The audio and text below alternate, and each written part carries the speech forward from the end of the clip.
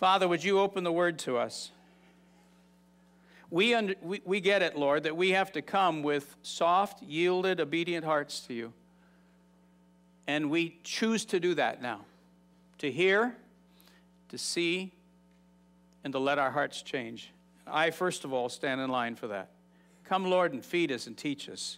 Grace us to understand your apostle, that he might make us strong and healthy. In Jesus' powerful name, amen. All right, we're in an interesting chapter. We're in Romans chapter 9. Last week we talked about Jacob I loved and Esau I hated. And we enjoyed that. Now, you can see what I mean by the challenges of it. Tonight, we're going to look at hardening of the heart and softening. Verse 14. What shall we say then? There is no injustice with God, is there? May it never be. For he says to Moses, I will have mercy on whom I have mercy, and I will have compassion on whom I have compassion. So then it does not depend on the man who wills or the man who runs, but on God who has mercy. For the scripture says to Pharaoh, for this very purpose I raised you up to demonstrate my power in you, that my name might be proclaimed throughout the whole earth. So then he has mercy on whom he desires, and he hardens whom he desires. Would you read verse 18 out loud with me? So then he has mercy on whom he desires, and he hardens whom he desires. All right, let's look at our discussion guide. The Bible clearly teaches that God is good, and there is nothing evil in him at all. Would you agree with that? I give you one example. It just came to the top of my head, but there's many. So when we come across a passage that seems to suggest that he's responsible for hardening a person's heart, we naturally find the idea troubling. It reopens the question of God's character. Is he pure goodness, or does he have a dark side? Could he be responsible for causing a person's stubborn disobedience? Or is it our own choices that cause this? We need an answer, because these two views of him actually represent two different gods. Can I trust that everything he does is good? Can I run to him with any problem and assume his will is to save and restore? The statement, he hardens whom he desires, raises this troubling issue. Does it for you? When you read that, you go, what sad? I mean, I thought you wanted people to repent, Lord. Why would you harden their hearts? Why would you make it worse? First of all, I want you to see there in this next section, notice verse 14 opened up with, what shall we say then? You'll notice that as we read through Romans, Paul repeats certain phrases. And we encounter two of them in this passage. Before we explain these verses, let's discover what he means by this. What shall we say then? He means, what answer do we give to the doubts or confusion produced by what I just said? Now, I give you a list of them. He says that a number of times, and I didn't try to find everyone. I just took some. But you notice you've got a whole bunch of them. What shall we say then? What then shall we say to this? He rephrases it a little bit differently, but he says it over and over again. And the other one that you'll find in this passage is, so then, meaning, here is the lesson we're to learn from this. What shall we say to this? What answer do we give to the doubts or confusion produced by what I just said? So then, here's the lesson we are to learn from this. Now look at it again. Let's go back to our text. What shall we say then? And in other words, what answer do we give to the confusion or problem that I just raised? And what was the problem he just raised? Jacob I loved, Esau I hated. Is that fair? Particularly when you just told us that it has nothing to do with their lives. How can you hate a baby? Why would you like one and not the other? Why did you pick the younger over the older one when all of our culture says the older should go, not the younger? What's the deal? So Paul says, how do we answer the problem I just raised in your mind? And then go down a little bit, he gives you the statement from Moses, God's statement to Moses, and then he says, so then, and In other words, here is the lesson we're to learn from this. Verse 16 then is the lesson for verse 15. It does not depend on the man who wills or the man who runs, but on God who has mercy. Lesson number 1. And then he quotes the opposite side of the picture. He quotes God actually hardening a man's heart. Not giving mercy, but withdrawing his presence, as it were. And then he says, verse 18, notice, so then, he has mercy on whom he desires, and he hardens whom he desires. That's our lesson. All right, let's go down those verses. My first task tonight is to have us understand that passage as Paul meant it. Verse 14, if Jacob and Esau were both sinful, yet God gave eternal life to Jacob but not his twin brother, that makes it appear God is ignoring the promises in the law and engaging in favoritism. Is God unjust? I mean, come on, the law said, choose this day, will you have life or will you have death? Keep the law and you'll live. Doesn't it say that? It does. I give you the reference. Trust me. And Paul has just said it doesn't matter how hard you try. God won't give you mercy based on that. I mean, can you see where a Jewish reader is going, what? What? I mean, this is really strange. Is God unjust? And why does he pick the younger over the older? We always pick the older. Verse 15. Is God unjust? No. God is functioning according to his predetermined plan, which we saw earlier in Romans 8, verse 28 through 30. His grace cannot be earned or deserved. It's a freely given gift, and he alone decides to whom he will give this gift. That's the answer he gave to Moses when he begged for mercy for Israel after they worshiped the golden calf. The quote that Paul gives there in verse 15, I will have mercy on whom I have mercy, and I will have compassion on whom I will have compassion, is what God said to Moses after he went up on the mountain and said, oh God, forgive them. And then he says, and if you don't forgive them, he says, take my name, blot it out of the book of life, basically send me to hell. And God says to him, I'll have mercy on whom I'll have mercy. And I'll not on who I choose not to. By the way, what did he do? What did God do in that case? Come on. He gave them what? Mercy. He forgave them after they drank crushed up idol. Remember, he ground it up and put it in the water. No, that's Moses. Verse 16 says, so it doesn't depend. Here's our lesson, Paul says. Here's the lesson you should learn from that. It doesn't depend on the man who wills, the man who runs. In other words, human effort, but on God who has mercy. We cannot force God to give us his mercy by trying to live a good life and zealously keeping his laws, which goes totally against the religious approach that everybody had in mind. In fact, didn't Brian just say that? Right there out of second, was it second or first Peter? I don't remember. And he said, all right, now that's religion. He says, unless you look at what it came before it, the mercies of God. So we serve the Lord out of the mercies of God, out of thankfulness. But in the other way of thinking, you keep the laws, you do what you're told, and God will give you mercy. Paul's saying just the opposite.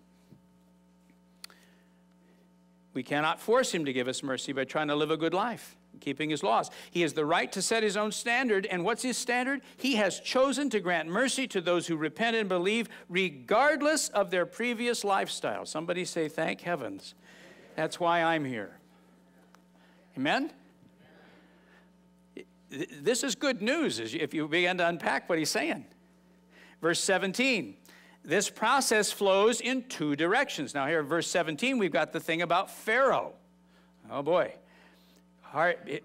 This purpose I raised you up to demonstrate my power in you, that my name might be proclaimed throughout the whole earth. And we recall he hardened Pharaoh's heart, didn't we?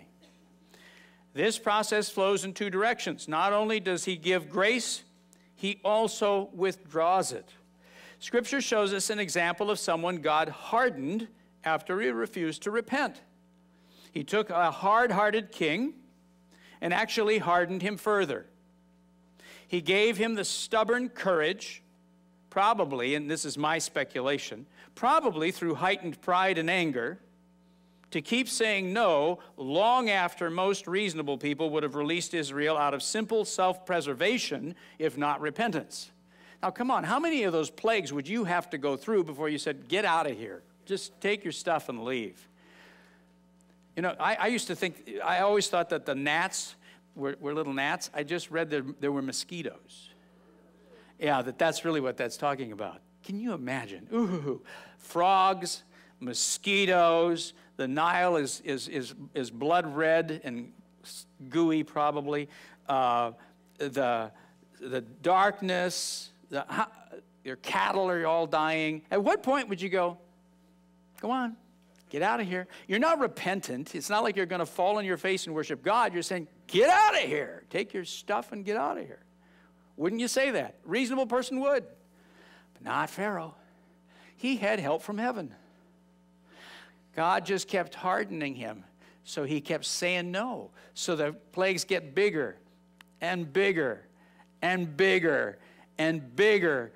And God's reputation over the entire Middle East is getting bigger and bigger and bigger as everyone hears how God is single-handedly trouncing the gods of Egypt. He made it,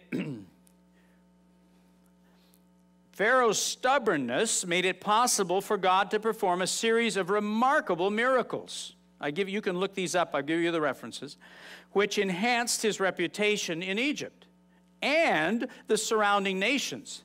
There's some fabulous references that as Israel came into the Canaanite lands and all these lands, they were terrified of Israel because they'd heard what God had done to the Egyptians, the most powerful nation on earth. If God can beat the Egyptians and their gods, what chance do we have against the God of Israel?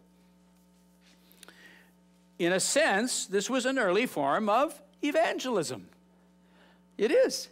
God's getting his reputation out. The true and living God, the God whom is above all gods, is the God of Israel. It's the message they're all getting. Verse 18.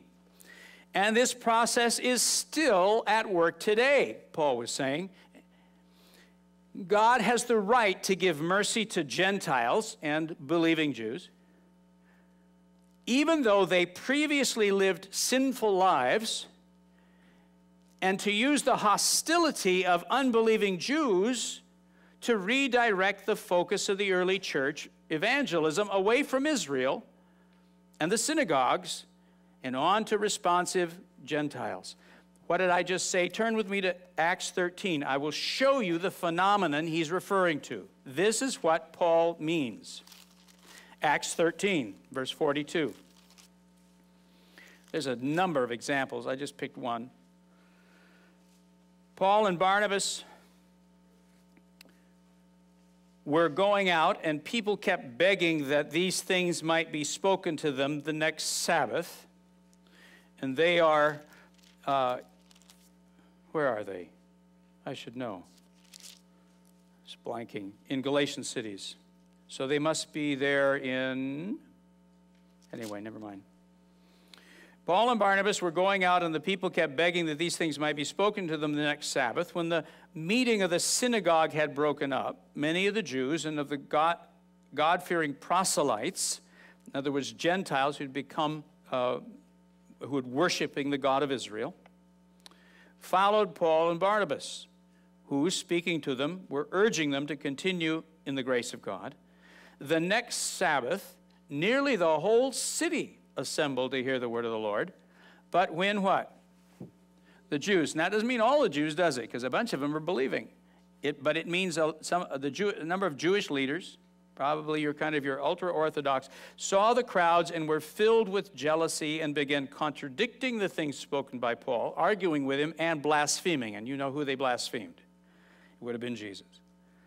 Paul and Barnabas spoke out boldly and said it was necessary this is a quote, that the word of God be spoken to you first, you Jews, since you repudiate it and judge yourself unworthy of eternal life, behold, we're turning where?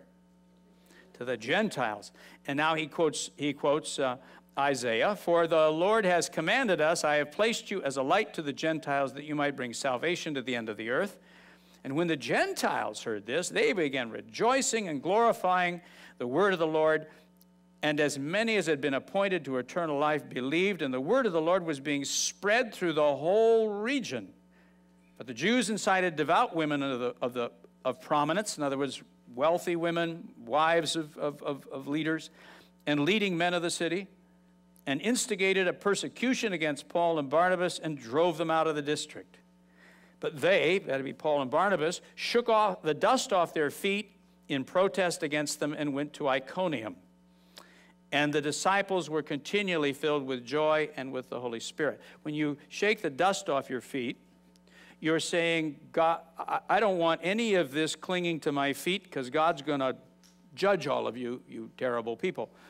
When he shakes it out of their robes, it says, so shall God shake you out of his robes on the day of judgment. So Paul, when he leaves, doesn't just leave quietly. When he leaves, he goes,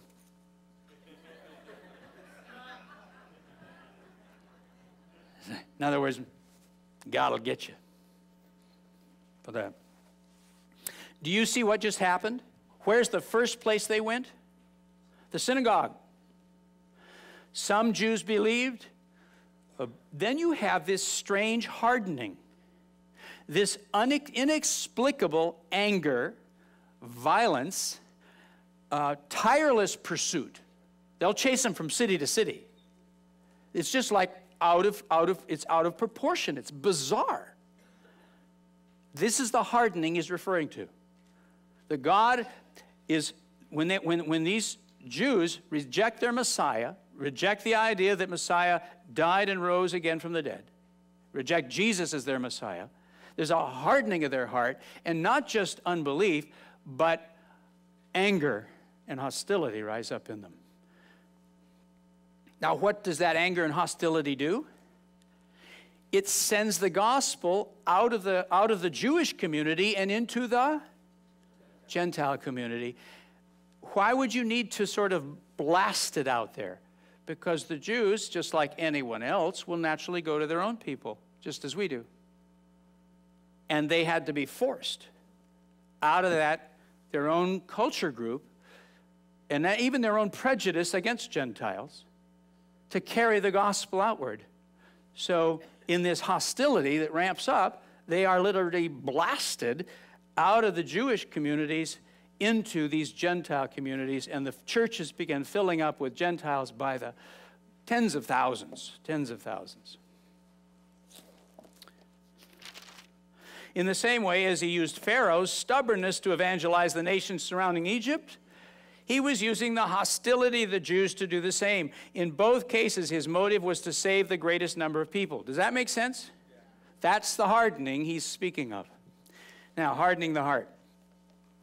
Basically, what we want to know is, do humans harden their own hearts, or does God reach in to prevent someone from repenting or cause them to do evil?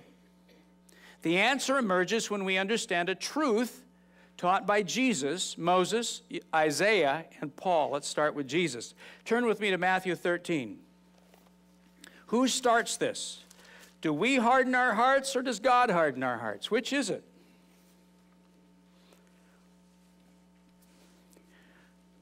Jesus is asked here, why do you speak to the people in parables? In verse 11, Matthew 13, he answered them, to you it's been granted to know the mysteries of the kingdom of heaven. In other words, I'll teach you directly. But to them it has not been granted. For whoever has, why don't you read verse 12? For whoever has, to him shall more be given, and he will have an abundance. But whoever does not have, even what he has, shall be taken away from him. Has what? If I have something, I'm going to get more of it. If I lack it, I'm going to have even what I have taken away from me. What's he talking about? Faith, repentance, yeah. To those who have repentant hearts, to those who are walking with God, they have already a measure of revelation, a measure of understanding given to them. When you and I listen to God's word with a tender, obedient heart, it is revealed to us. We understand. But you and I, if we don't like the word, we don't want to hear the word of God, and I don't just mean my preaching. We're talking about the true word of God. But when we don't want to hear God's word to us, we close down. We harden. He'll say that in a minute. We harden ourselves. But God withdraws his revelation. It's a two-way street. I didn't know that, really. I learned that in this lesson this week. This thing about the hardening of the heart's two directions. I harden, but he withdraws. That's a terrible thing.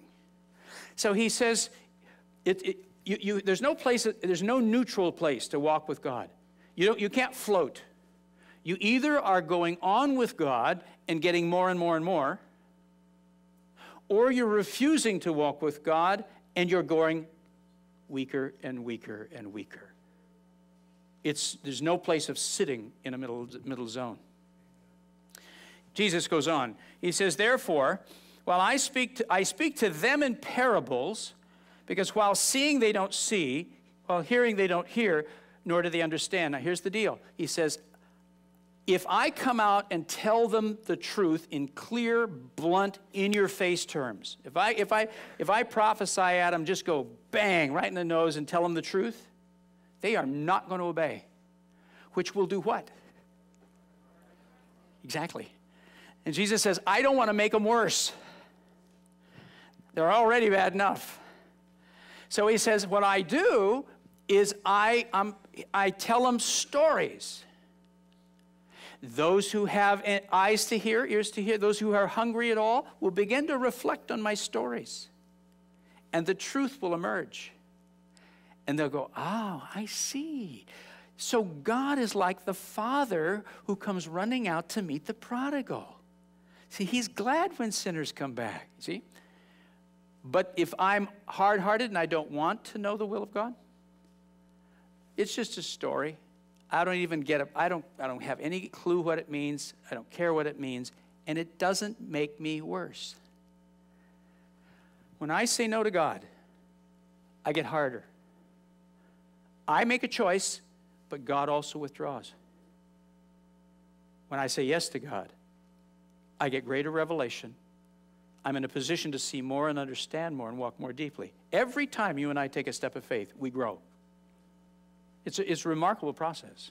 The rest of our lives, it's like that. Then he quotes the prophecy, you keep on hearing but will not understand. Keep on seeing but not perceive, for the heart of this people has become dull. Their ears they scarcely hear, and they have closed their eyes. Otherwise they would see with their eyes, hear with their ears, and understand with their heart, and return, and I would heal them. Who has closed their ears and eyes? Who did it? Did God close them or did they close them? They closed them so that they wouldn't have to, what? Understand with their heart and repent, and I would heal them. You get it? All right, now let's go on. Moses. Now turn with me to Deuteronomy 29. This is a deep truth, isn't it? It runs all through the Bible. And I'm just really getting a handle on it myself, if I have that. Verse 2. Deuteronomy is, of course, Moses' last words to the nation. He's an old man. They're about to go into the promised land, and this is his summing up of their history. Verse 2, Moses summoned all of Israel and said to them, you have seen all that the Lord did before your eyes in the land of Egypt, and to Pharaoh and all his servants and all his land.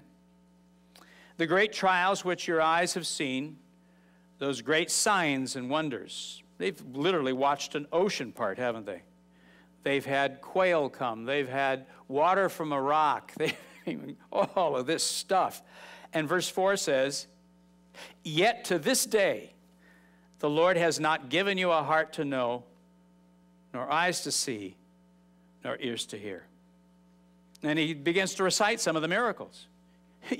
You were 40 years in the wilderness and your clothes didn't wear out. Did it ever occur to you what's going on here?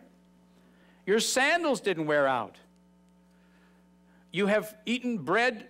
You have not eaten bread, nor drunk wine, nor strong drink, in order that you might know that I am the Lord your God. You've been out in the wilderness and without any of that stuff. And yet I supported you. I fed you with manna from heaven and water from a rock. But you never stopped and repented and said, this is an amazing God. This is the living God. I must repent. I must turn. You haven't done that. And notice he gives credit to who in verse 4? The Lord has not given you a heart. He told the nation they lacked spiritual understanding because they refused to believe and obey. He appealed to their will, saying, if they chose to obey, they would be blessed, but if they chose to rebel, they would be cursed. Turn a page or so to chapter 30. I'll show you where he concludes this and what he says. Verse 15. See, I have set before you today life and prosperity, death and adversity. In that I command you today to love the Lord your God, walk in his ways, keep his commandments and his statutes, that you may live and multiply, and the Lord may bless you in the land where you are entering to possess it. But if your heart turns away, and you will not obey, but are drawn away and worship other gods and serve them, I declare to you today, you shall surely perish, and you shall not prolong your days in the land where you're crossing the Jordan to enter it. I call heaven and earth to witness against you. I've set before you life and death, blessing and the curse. What's the next words? Choose life. Say, choose life. Yeah, notice the choice. We're the ones who choose life, or we choose death. God doesn't start the issue. He isn't the one who says, now I'm going to harden you so you won't, and I'm going to touch you so you do. We make the initial issue. But God ratifies it in a terrible way, so that you may choose life in order that you may live, you and your descendants. The warning here is if they hardened their hearts, God would respond by withdrawing his hand of protection, knowing full well, God knowing full well, the calamity that would befall them. So when I harden, he lifts his hand. He lifts his presence, because that's what his hand means. Now Isaiah. One more. Isaiah 29.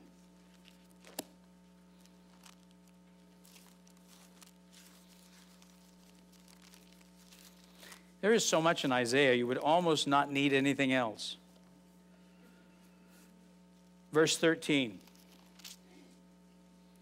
Then the Lord said, because this people draw near with their words and honor me with their lip service, but they do what? Remove their hearts far from me. Who's responsible? Yeah, the people are. And their reverence for me consists of tradition learned by rote. They're religious, but they have not repented and not truly given me their hearts. Therefore, behold, I will once again deal marvelously with this people, wondrously marvelous. And the wisdom of their wise men shall perish, and the discernment of their discerning men shall be concealed. I'll do a miracle, he says. I will take the Holy Spirit off, and they'll have no revelation from me. Their wise men will be foolish. Their prophets will not hear or see. I will lift my hand, and they'll not hear, for they've refused to hear what I've said to them. The problem, Isaiah says, starts with the people. When they withdraw from God, then he withdraws from them. Spiritual revelation will cease, and they will be left to the foolishness of their human reasoning. Isaiah 6, 8 through 13 is the passage Jesus quotes in Matthew. God told Isaiah his prophetic ministry would actually serve to harden the people's hearts more because they would refuse to repent. He said nothing Isaiah could do could prevent the coming calamity. I'll just tell you what he says. It's the passage Jesus just quoted. How would you like this if the Lord said, all right, we're going to start your ministry today, and here's your assignment. I want you to prophesy the truth. Not like Jesus taught in parables, to be kind. You, Prophet Isaiah, you get them right between the nose. You're going to tell them the truth in unmistakable terms. And young man, as he was at the time, young man, they're not going to listen to you at all. Have a nice life. you are going to prophesy your guts out the rest of your life, and they will not listen. And the calamity that's going to come upon them, the Babylonians, they will be destroyed and deported. You can't stop it. It's going to happen. They won't listen. But your assignment, prophesy your heart out. Here we go. Have a nice ministry. Isn't that a terrible thing? He even talks about the remnant. He says, but I will leave a remnant. Because the seed of Messiah is in the remnant. I will preserve my people so Jesus Christ can be born. So, do I withdraw from God, or does he withdraw from me? The answer is both. But I am the one who initiates the problem. I harden my heart, then he withdraws the presence of his Spirit, leaving me to be helplessly dominated by my own sinful nature and exposed to demonic deception. I'm left enslaved to my fallen nature and whatever demonic influence the devil sends. This hardens me further. Nice picture, huh? Here's the good news. Let's go back to Romans chapter 11.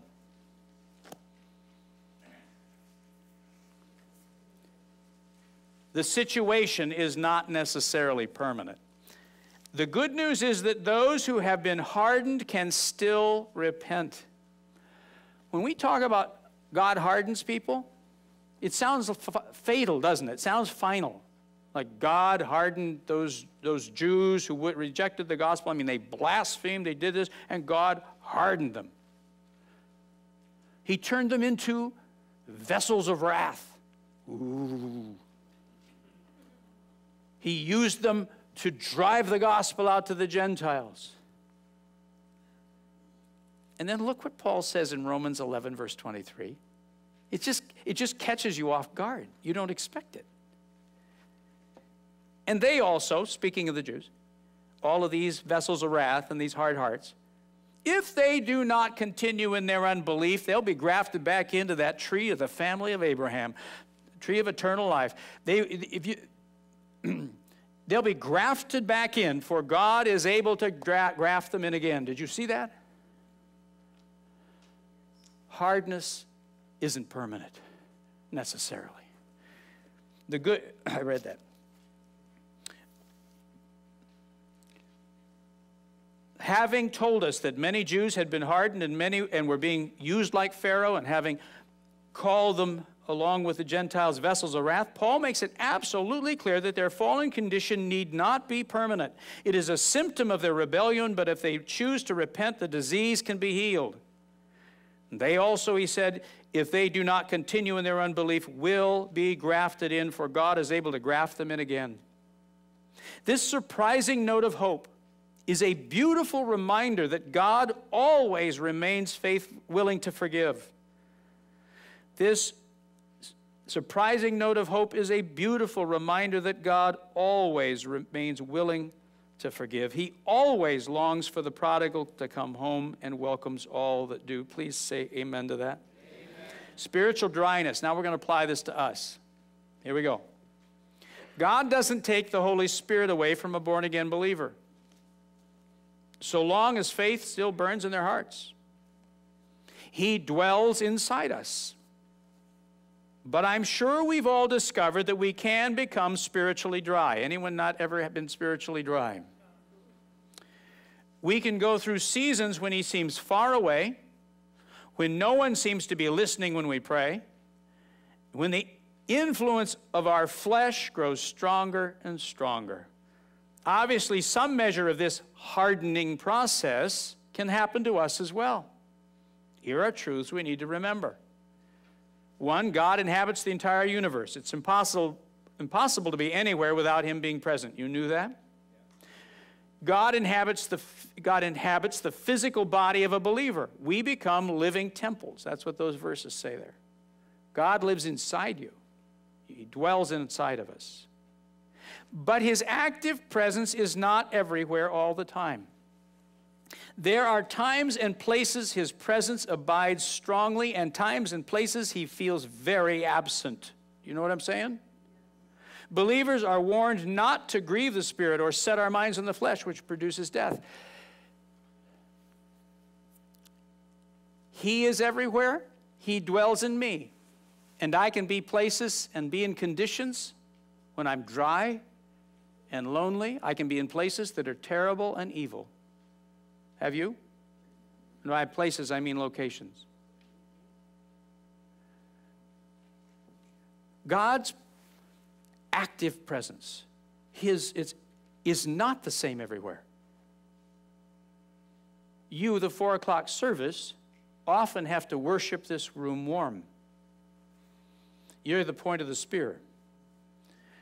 You are the first ones for the weekend who worship and kind of break through in this room. The other services have a far easier time because they walk into the warmth you leave behind.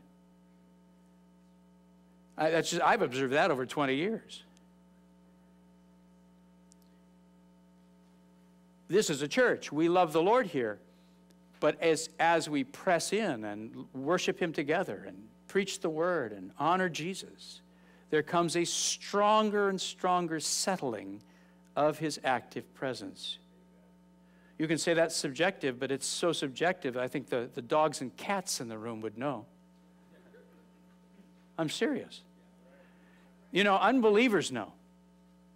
You'll have unbelievers go, I don't know what that was, but there was somebody there. You can feel Him, can't you? And then there's other times when there's, even if you're in the middle of a church service, you're going to be having all kinds of religious things going on, and He's not in the room. It doesn't feel like it. You know theologically He is. You know that He dwells inside of you, but there's no sense of Him personally, actively there. Am I describing this so that it's accessible? Yeah. Softening the heart. If I find I've hardened my heart and His presence has withdrawn from me, what should I do? Well, the prophets say this. First of all, Jeremiah, I love this. Would you read that? You will seek me. You will seek me and find me when you search for me with all your heart. Do it again. You will seek me and find me when you search for me with all your heart. The funny thing about me is I'll go through all kinds of deals, but I have to get desperate somehow before I really get serious. I coast. I'm a lazy man. I worship, I praise, I do, yeah. But when I start getting dry, I'll let it go on a long time. I let it go on until it gets so bad that I am desperate before I'll actually make the effort to do what it takes to break through. I've done that all my life, and I still do. I'm not proud of it. I'm thinking of a time right now. Mary and I were on a thing with our college. It was a program in which we went around the world, 5 months, and you had 5 courses en route. And we were in Japan for a month studying Japanese art history in Kyoto. And we were staying in a modern Buddhist monastery. I can still remember the name, but if I pronounce it, some of you will know Japanese and will laugh at me, so I won't. And it had nothing to do with the place. We'd been 4 months en route traveling. I had not really been in a church service or real worship service in 4 months. Oh, I said my prayers and stuff like that. But I was getting drier and drier. And somehow I remember one evening in this really beautiful hostel of a monastery, however they put that together, I thought to myself, I am so lonely for God, I can't stand it. It wasn't guilty. It wasn't, if I don't do this, I'm losing points in heaven. Nothing to do with anything like that. It's, I'm empty. I'm lonely.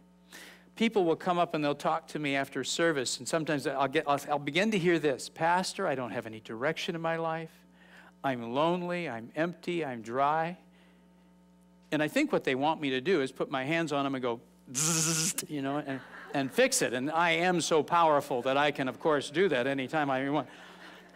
No, they come up, and I think they want a prayer, and that's fair enough. But what I'll generally do as I start hearing that cycle is I'll say, you haven't spent time with the Lord lately, have you? The answer is inevitably, well, no, but I've been busy, I'm working 2 jobs, and all of those are legitimate issues. I do fully understand. But people, the way you and I are wired as humans, he says, you'll find me if you seek for me with all your heart. There's a thing to it. So here I am in Japan, in this Buddhist monastery, and one night I am just so dry I can't stand myself, and I thought, I've got to get alone with him. And I went walking around looking for a private place, and I ended up in the, and there was just, no, I didn't break through anything, but I ended up in the air conditioning ducts at the top, and there was windows, you could look out. I don't remember how I got there, but I've sat down on an air conditioning duct and looked out a window at Kyoto at night. And what came to me was Psalm 8. O Lord, our Lord, how excellent is thy name in all the earth. Now, I know the whole psalm, but I didn't get any farther than that. O Lord, our Lord. There I go, excuse me. How excellent is thy name in all the earth. And I simply was deeply aware of David's heart, that he knew the same God I knew. And I could tell he loved him in the way he said those words. And I just sat there and wept and fellowshiped with the Lord, sitting on an air conditioning duct at the top of a Buddhist monastery. Why is it that I seem to have to get really, really, really, really dry and miserable before I get really serious? See, I could have sat on that same air conditioning duct with half-heartedness and said a little something, read a little something, had a little devotion time, been fine, and not had a breakthrough. But I was fully engaged. My heart was in this thing.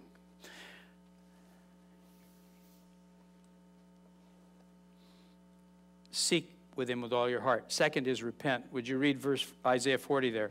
A voice calling, clear the way for the Lord in the wilderness. Make smooth in the desert a highway for our God. Then the glory of the Lord will be revealed. That's talking about, the picture is, here's the wilderness. You need to clear the rocks and the valleys and the things that are in the way. Make a road so that the king can come back and dwell in the city.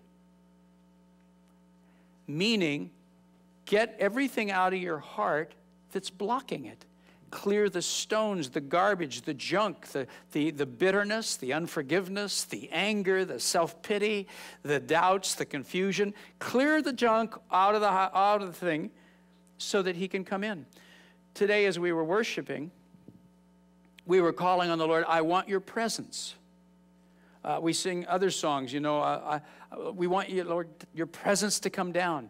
But people, if we want his presence, we have to make a highway. And you make the highway by getting the stuff out of the heart. You can't just say, come, Lord, because he won't. I am to clear the highway. I'm to repent. I'm to clean my heart. I'm to do business with God.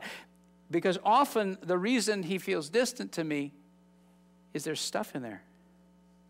And so repentance and seeking the Lord and confessing my anger, my bitterness, my fears, my doubts, my sins, cleansing that stuff, not a guilt trip, but just virtually going, get out of there, get out of here, get out of here. I don't want that in there, I don't want that in there, I don't want anything in the way, because I want him. I want his presence.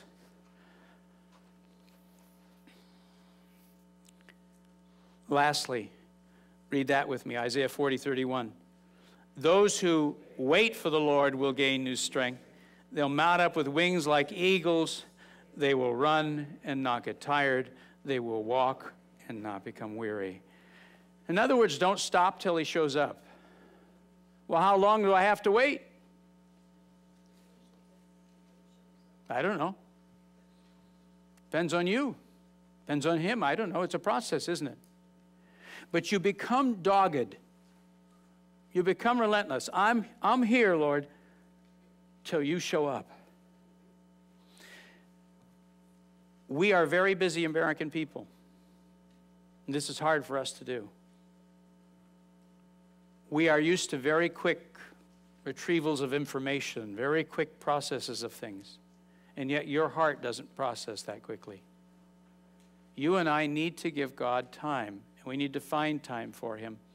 If you've grown dry, if his presence is far away, he's willing to come back. He wants to make his dwelling in us.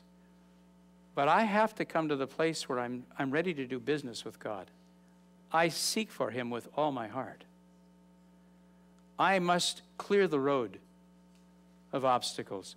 There's a repentance and a cleansing and an honest integrity before him of getting anything out of the way that it shouldn't be there. And there is a waiting on him that says, I'm not leaving. I'm not leaving, God, until I've heard from you. We provide that prayer retreat for that kind of reason. Sabbaths are meant to be that for you and me, where we take a Sabbath, take a part of a day, do something where you give serious time and sit with him. What you will find is he's there. He will come. But make no mistake, when we're hard, there is a withdrawal on his part.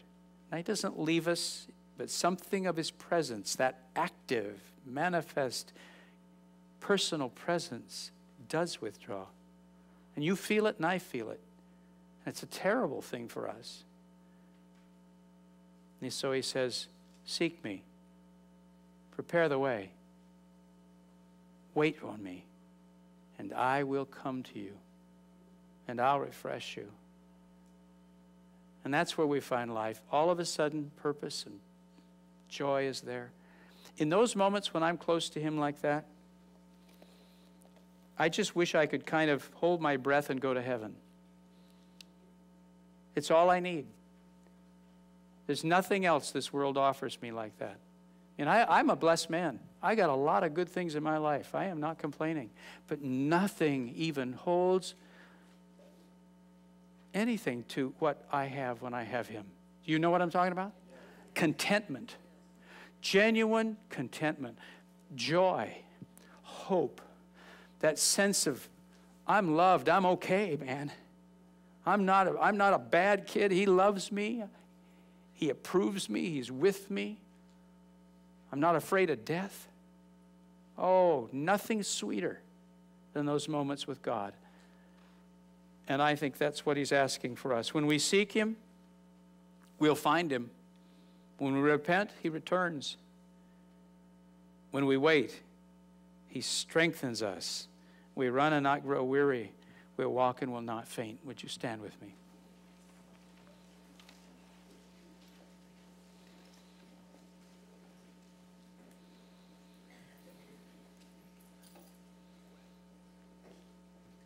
So we have an invitation from the Word of God to us today. That if we're dry, there's a reason.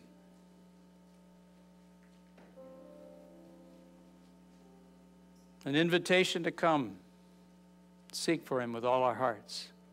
Prepare the highway for the King. Wait on him till we're strengthened and refreshed. Heavenly Father, we together as a people stand before you. So often busy and tired and many of us having a difficult time disciplining ourselves. Yet, Lord, this isn't about discipline. It's about being desperate. Desperate enough to put in the time. Desperate enough to not play games. Desperate enough to have our full attention and our full focus because we long for you. We long for you, Lord. You are indeed our joy and our sweetness. Your presence is that our portion in life. It's what makes everything else change. And we ask that you would teach each one of us, sons and daughters, teach us how to live with you in that place, not having to come momentarily when we're desperate, but to live with you and be strengthened by it always. I pray for that grace on me. I pray for it on us as a church. We ask for it in Jesus' mighty name. Everybody said, amen. Now may the Lord bless you and keep you. May the Lord make his face to shine upon you and be gracious unto you. May the Lord lift up his countenance upon you. You know what that means, by the way? His presence. It's talking about his presence. May he lift up his countenance upon you and give you peace through Jesus Christ your Lord. Amen. God's presence be with you. Have a wonderful week. Thanks for coming.